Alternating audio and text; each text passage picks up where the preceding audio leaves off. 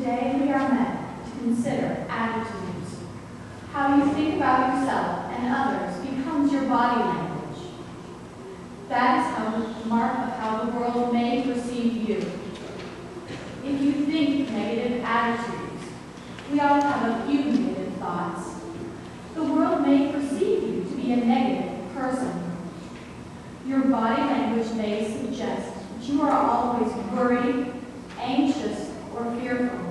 The list can go on and on. In this play, some of the characters' attitudes do change so that they find an inner peace that suggests calmness and love. Entering the stage in your left is Jane, a member of the Saturday afternoon lecture club. With her is her alter ego, Jane 2, that inner voice that spontaneously comes from Jane's mind. Here comes Mary, another member of the club, and with her is Mary 2, the alter ego that only Mary can hear. Hi, Jane. I didn't know you were going to be here today. Why didn't she tell me she was coming? She didn't tell me this yesterday. I wouldn't miss it. Every time I come, I think it's the best lecture ever. Oh, no. I should have asked her to come with me. I only live 2 blocks away. I'm so glad you're here. Let's sit together, shall we? Well, that was a good recovery. I'd like that, if it's okay with you. Here are 2 empty chairs. Do you think it'd be all right if we sit here? Does she really want to sit with me, or does she think she has to? Mary, when we were on the phone yesterday, you said you had to go to the doctor. Is everything okay? Oh, I'm in for it now. She's going to give me the whole catalog of everything she thinks is wrong with her. Yes, I went, but he didn't have much to say. How could I possibly tell her how scared I am? And all those tests that I'm going to have to take. The way the doctor looked at me when he was examining me. And to top it all off, I'm almost 40. I'm falling apart. Well, no news is good news. I don't believe it. She's not going to take us with all her illness. You know, you have such a good doctor. And you've always been so healthy. In fact, your whole family's healthy. Oh, for Pete's sake, Mary. Why don't you just let yourself live? There's nothing wrong with you. Why is everything sound so wonderful with her? She'll find out what's what when I have to be in the hospital.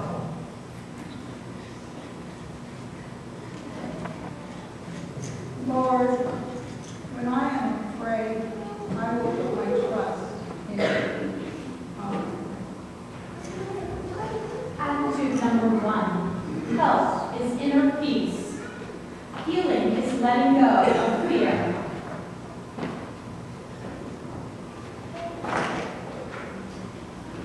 Do you remember? You had something you wanted to give her.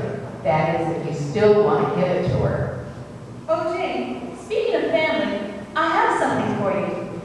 Do you remember the other day we were talking about my mother and her crocheting? Oh, of course. How could I forget that intricate work she does? Those scarves are just exquisite. They really are. I would give my eye teeth to the crochet for that. Well, when I told my mother how much I admired her work, she asked me to give you this crochet hook. It's from Europe. The small hook helps her do that kind of stitch. Oh, no, I couldn't accept that. Oh, how would I ever pay her? You have a lot more money than I do. I'm never going to be able to pay her that. It's just too precious. And your mother has had that for such a long time. Tell her thanks, but no thanks. How on earth did I ever pay her that? We've never exchanged gifts before. This is all too much. But you don't understand, Jane. When you told my mother how beautiful her work was. She was so pleased. Most people don't appreciate fine crochet, but you're just so special to her. This is the only gift she could give you. What difference does it make what the gift is? Jeez, I'm grateful when somebody just offers me a cup of coffee. Why can't you just accept it? Take it. It says I love you. Oh, look at her sad face. She's really done it now. Fix it. Oh, Mary, I want that crochet hook more than you can imagine. If you're really sure your mother wants it, tell her I graciously accept. And I will crochet until my fingers fall off, learning to use it the way she does. Thank you. She does, Jane. Yesterday when I saw her, she told me to give this to you the next time I saw you.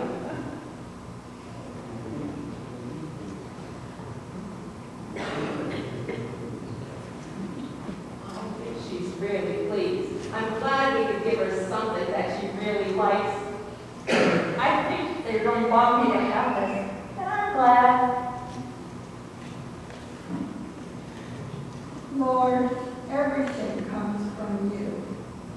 You choose us, you send us out, you make us fruitful. All you ask of us is to respond to everyone with love.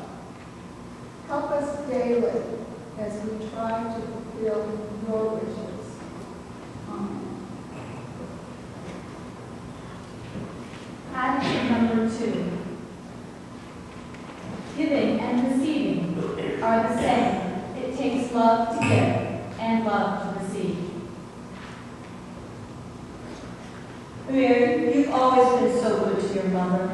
You visit her almost every week, and you do her grocery shopping. Now tell her the truth, Mary. I shouldn't get any credit for the shopping. You should see all the food she makes us. My mother loves to cook, and my family loves to eat. Well, as long as it works for you, that's great. You know, you remember I lost my mother 2 months ago. She lived so far away, and I still feel bad that I didn't visit her as often as I should have. I can't afford to travel across the country. But now, I wish I had anyway.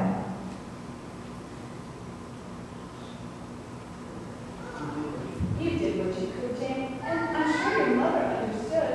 Besides, my mother lives right here, which is great. She can't live alone much longer, and then what do you do? And it's my sister, too. She took care of Mother all those years. There's no way I could ever repay her for that. How on earth would I ever be able to pay her back? Don't worry about the past, Jane. You got to move forward. Turn over a new page. I'm afraid my new page is going to be getting very complicated. Mother doesn't see very well anymore, and I have to convince her she can't live alone. To top it off, we'll have to sell the house. And you know what real estate is like these days.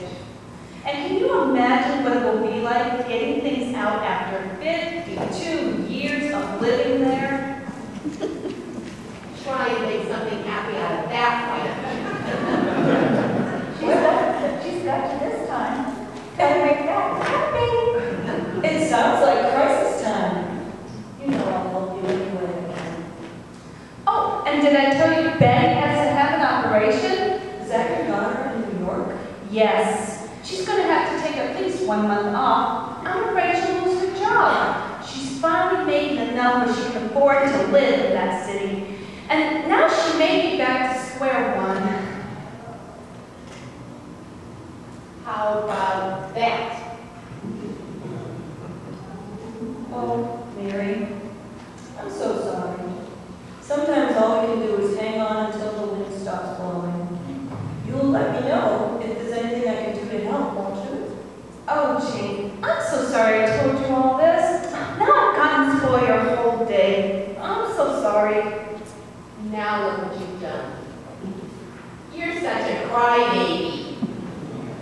Nonsense! Just having you here makes my day a pleasure. Now let's forget our problems and relax and enjoy the meeting. You know my motto, laugh and the world laughs with you. Lord, we know we can make it through the tough times because you walk with us. Amen. Attitude number 3, seize the day and live with it in joy. We can let go of the past, and there's no need to worry about the future.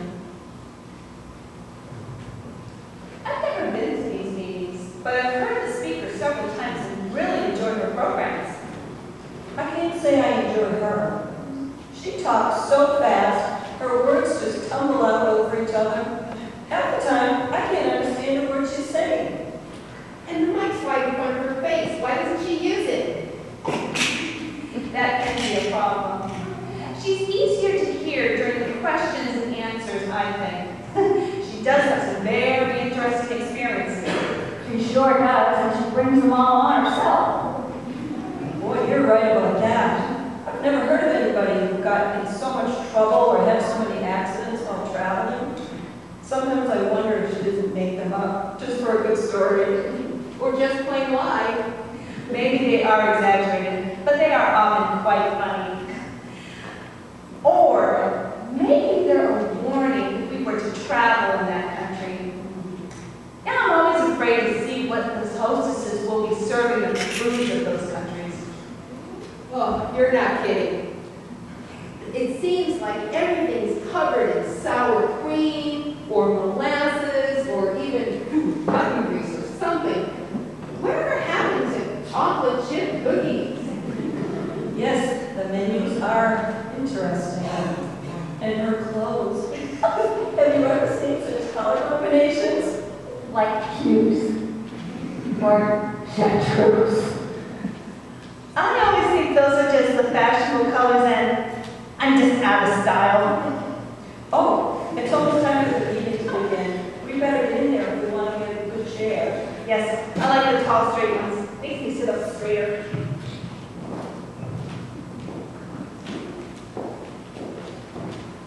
Lord, you gave us a commandment to love one another as you have loved us. Help us to love one another because God is love. Amen. Attitude number 4, we can become love finders rather than fault finders. Oh, this has been such a great day. I'm so glad you were here, Jane. Being with you was good. It didn't start out that way. First I overslept, then I really had to hurry. You probably needed to sleep. Huh, she can sleep in. The whole day started out wrong. I even spilled a whole package of cereal right on the floor. And then when it was time to get dressed, everything needed to be pressed or a button sewn on. What you're wearing is lovely.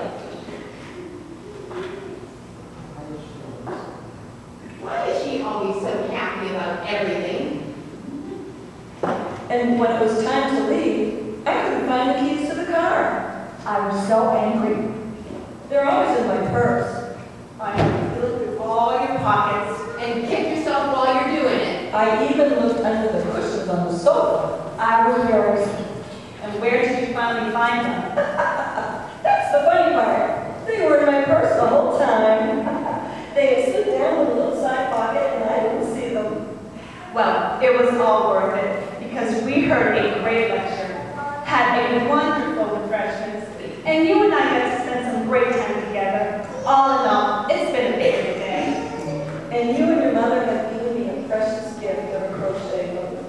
Thanks again, Mary. It has been a good day.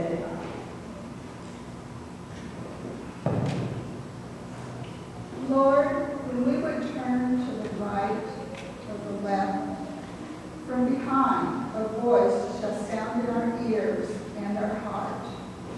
This is the way. Walk with me. Amen. Attitude number 5, focus on the joy of the complete day rather than a few minutes of concern. Our world is filled with concerns for health, for accident, for natural calamity. Often we let ourselves into fear, imagined woes, and superstition. Let the peace of Jesus and the love of God penetrate our souls. Our world is filled with our Creator's gifts. They are ours to enjoy, to use, and to share. Generosity is part of the spiritual lessons we learn.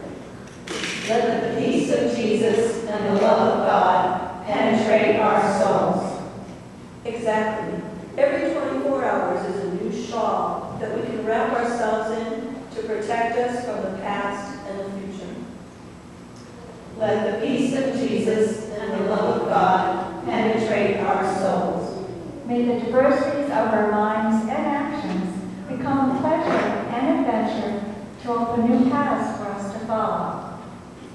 Let the peace of Jesus and the love of God penetrate our souls. Sometimes little irritations grow quickly. They become so big, they cover up and hide the really good things that surround us. Let the peace of Jesus and the love of God penetrate our souls. Every day has good times and bad. The secret is, do you know which is which?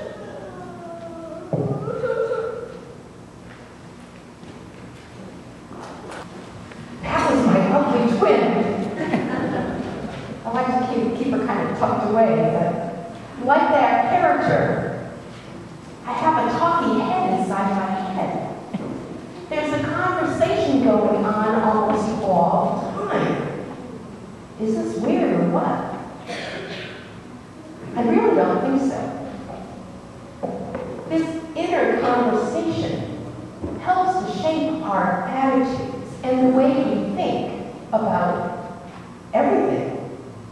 This is the way we process, and it shapes our lives.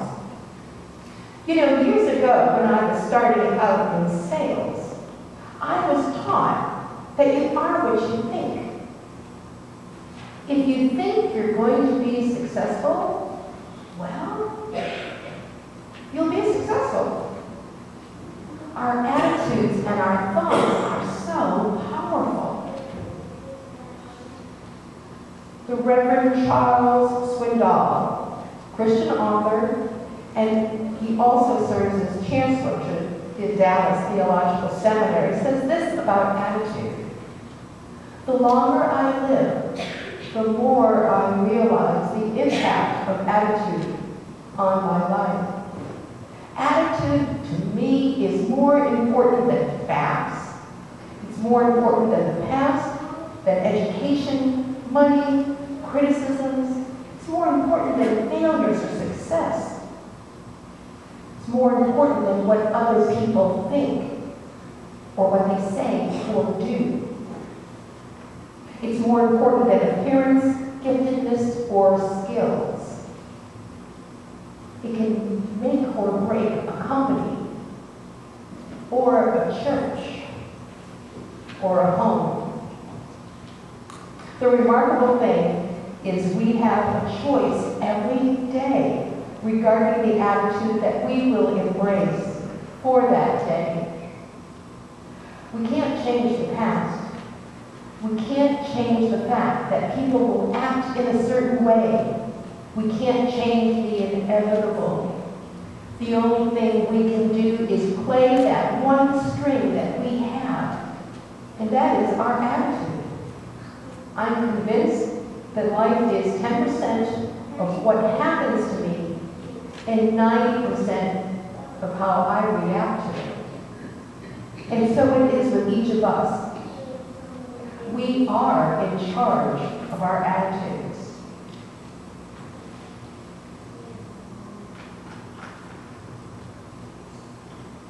And so I thought that I would share with you some of my favorite attitude changers. From Paul, who writes to the Romans, be devoted to one another in love. Honor one another above yourself. From Ephesians, be completely humble and gentle. Be patient, bearing with one another in love. From Hebrews, let us consider how we may spur one another on toward love and good deeds. Micah 6:8, the Lord has told you what is good, and this is what God requires of you, to do what is right, to love mercy, to walk humbly with your God. And one that I carry with me since those crazy sale days, Philippians 4:13. I can do all things through Christ who strengthens me. But you know what? Sometimes there are those incredibly bad days when you feel like you can't even get out of your own way. And you know that your attitude's bad and you can't figure it out. And I think of a song from the faith we sing. And it is my prayer. Change my heart, oh God. Change my heart, oh God. Let us, the body of Christ Jesus, align our hearts and thinking with you, O Christ. Amen.